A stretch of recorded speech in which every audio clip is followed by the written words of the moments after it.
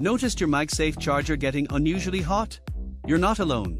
While MagSafe makes charging more convenient and efficient, excessive heat can impact performance and longevity.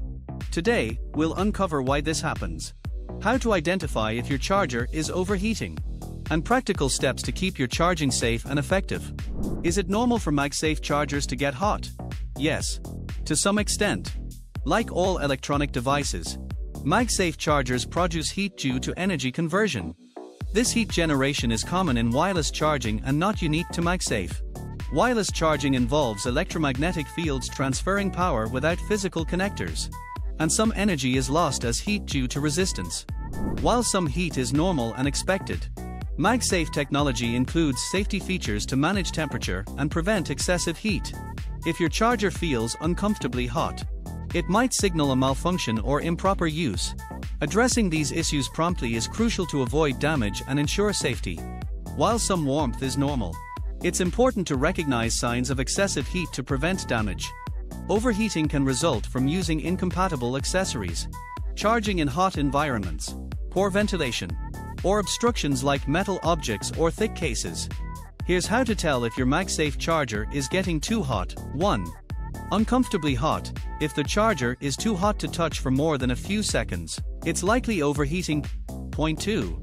Charging interruptions. If charging stops or becomes intermittent, it could be a safety response to excess heat. 3. Discoloration or warping. Physical changes like discoloration or warping are signs of overheating.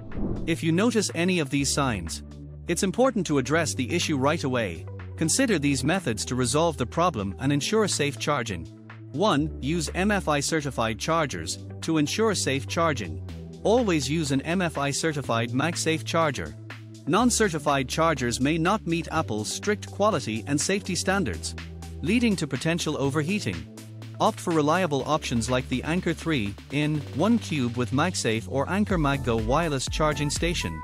These chargers not only meet certification standards but also offer 15 watts fast charging for your iPhone, Apple Watch, and AirPods, all in a compact, travel-friendly design with adjustable viewing angles.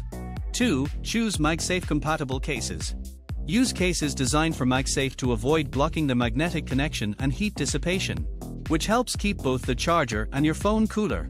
3. Minimize usage. Try to limit heavy usage of your phone while it's charging to reduce additional heat generation.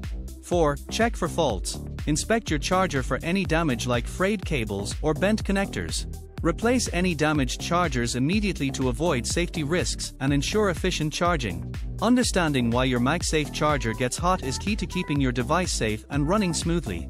Some warmth is normal, but excessive heat signals a problem. Stick to MFI-certified chargers.